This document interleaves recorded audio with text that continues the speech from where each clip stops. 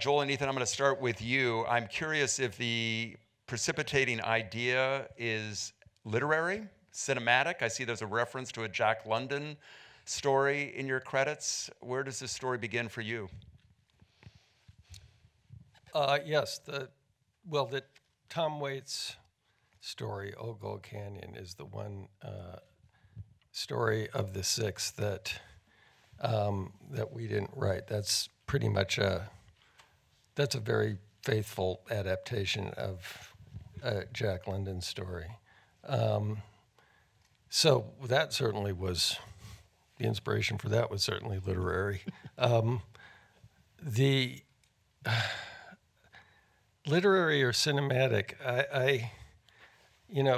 as far as the other ones are concerned, there have been things that we've done that have much clearer sort of literary antecedents than I think this other 5 stories in this do. On the other hand, I would say it's fair enough to say that certain of the stories we were consciously thinking of, specific genres of Western movies. The James Franco one being, sort of more of this sort of Sergio Leone or spaghetti Western type of thing. And just in a general way, we were thinking about other genres, the ones that take place in a stagecoach, the ones that take place, covered wagon story, that sort of thing. But beyond that, not really. Does that mean that within each individual story, you find yourself more free to stick to a certain way of storytelling? That if you don't have to have a cohesive theme across the entire spectrum of the story, you can focus on some narrow convention of the genre within each story more closely? Ethan's mulling, thanking, rejecting, agreeing? I'm thinking. I don't know. I guess you're kind of talking about subgenres or something. I don't quite know. The reason I was thinking and don't quite know what to make of it is because I guess they're all genre stories in a way, but we don't really think of them as genre stories. We just think, okay, what would be good here? And what would be good here is informed by our having seen a lot of movies and read a lot of stories, and that's all been kind of internalized, but we don't really talk about genre per se. So it's kind of hard. That's all kind of this kind of discussion is very much ex post facto for us. Well, the other thing is, if you take the first story, for instance, you could say, well, that's clearly, generically, that's pretty clear. It's a singing cowboy movie. But, we were only thinking about singing cowboy movies in the sense of singing cowboy movie. Right. And that's as far as the sort of interrogation of the genre went, and then we kind of made it up from there. So, Mary, I want to ask you about your collaborations with Joel and Ethan, but I really want to talk about the first costume you got to design, what it was, and how that set kind of a design template for the whole rest of the film. Well, I started in chronological order and sort of proposed an idea for Tim's, but it was all based on what the character was written on the page. And and then went from there. I mean, I did it in chronological order as well, but I didn't do one costume and then get the fabric, and it's sort of it's an evolution. Like first you start with research and then some character boards, and then we have a meeting, and then I start pulling, and we had a sort of a measurement / fitting with Tim, tried some hat shapes on him. Can I go this far? Was the question. And then we met him again, and we had another in-person meeting with you guys, and we sort of went through all the stories, and they're great. They're very able to imagine how things are going to look with a sketch and a pile of fabric. And we just divided all the stories on tabletops in our shop at Western Costume, and there, we had a mannequin standing in for Tim, and that's the approach. But they were, yes, I did start with Tim, but I was also thinking about the rest of the film at the same time. If you look really closely in the text and the story of something like The Mule Ticket, it says that he has a bearskin jacket on. How much of that? You're laughing, so I noticed No, that Liam's coat is a really interesting. That's story, an amazing actually. piece of Yeah. fabrication. Yes, it is. Is it written into the script, this is what he's wearing, or are you having a dialogue, this is what I think he should be wearing? How specific are the cues you're getting from Joel and Ethan? In that case, I don't remember. It may have been something about the. I think that it said a bear skin coat, but he's not wearing a bear skin coat, but it was implied that it was a big furry thing by that description in the script. What it actually is sheepskin rugs from IKEA, because it was the only thing that I could get that dyed all the same color and shaved. He's wearing an IKEA rug.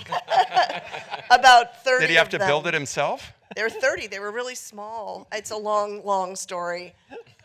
But Oh, I thought it was hysterical when I found out. That's great. And it looks great. I mean, it really looks ratty. that was the key. Your character is written as a singing cowboy. He's also a dancing cowboy. At what part of the process was that revealed to you that you were going to? Oh, the dance. When I always try to get to a set no sooner than 1 week early, but on this one, because of everything I needed to do, 2 weeks early. And thank God, because the second day, Joel said, by the way, we're adding a dance number, and we have a dance teacher who's going to come in and work with you. And then that was every day. And then the dance got changed the day of.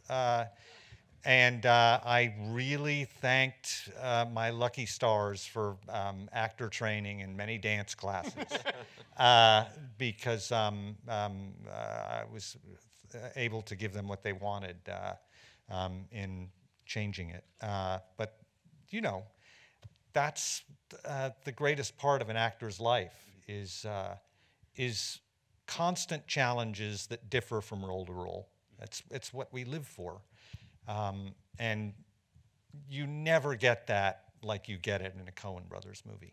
Carter, there are two things that tie these stories together. One is the visual landscape, and the second is the oral landscape, that you have to knit together a soundscape that's going to tie these stories together, and also not only reflect kind of the genre and the conventions of the genre, but also do something new. So where do you come in? Do you start with a particular story, or do you step back and say, this might be the overall theme to the film, and it's going to change in these particular ways for these particular characters? Well, I think before they shot, we had some casual discussions about the different chapters. And as I recall, at some point someone said, and could you tie it all together somehow, you know, basically. And then when they got back from shooting, that tying it all together became like, that was the most important thing, really, it seemed at first. So I did attempt to find something, some thread that could be put through it all. Because I guess at that point, you know, it's been written, it's been shot. The only thing that can be done at that point is with music. And I have to say, I kind of failed. I tried a lot of different ways to do that, to thread it. But the stories are so different, the look so different, the tone so different, that it was, it just felt forced every time I would try to do something like that. Each of them really had to be their own thing. And so in the end, we came up with the idea of at least bookending it. So at the beginning, when the book is open, and at the end, when the book is closed, we use the Streets of Laredo tune that Brendan Gleeson sings at the end. And it seems completely appropriate, a well-known song about death. It's known as a cowboy ballad, you know. But the idea of like somehow really unifying it all as a canvas, I've never quite was able to do. Well, you know, it's interesting because it was a similar discussion with Carter that we had with Bruno, because just from visually how much we should. Your cinematographer. Yeah, the cinematographer, in terms of how individualistic the looks of the different stories should be, as opposed to maybe they all have the same look, for instance. But the great thing, that's part of what's And again, we've been making movies with Carter since the very beginning. I mean, one of the things that allows you to do is, and it was evident in this process, I think, is you go down certain roads and then it kind of declares itself, you know what I mean, which direction you should be going. But you have to be doing that with somebody who's going to understand at the same time you do how it's declaring itself, what the proper solution is. And that was really kind of, in a way, this was an interesting movie in that regard because the discussion was about that. Yeah, I think more than the other films we've done, we didn't understand how much the structure was going to complicate it, honestly. I don't think that we really foresaw that. When you get on set and you have a chance to act opposite actors that Joel and Ethan and their casting directors have picked, what does that change in terms of the dynamics of performance that you are essentially it almost feels like you're doing theater in some ways? Well, this was a very special one for me for the obvious reasons, but also because Bill Heck and I did Angels in America together 8 years ago now. We played husband and wife in that. And so when I saw him in the lobby of the building that we went for a callback, I was pretty excited because I felt, we have like 6 months of doing Tony Kushner together, which is like going to war. Metaphorically, I obviously know that it's nothing like going to war. But it made a big difference for me just having someone I really trusted. And Granger Hines, who plays Mr. Arthur, is also a really lovely dude, and it did feel a little bit like a month of just being in this tiny company of actors, the way it feels like when you're in a theater company. Thank you so much.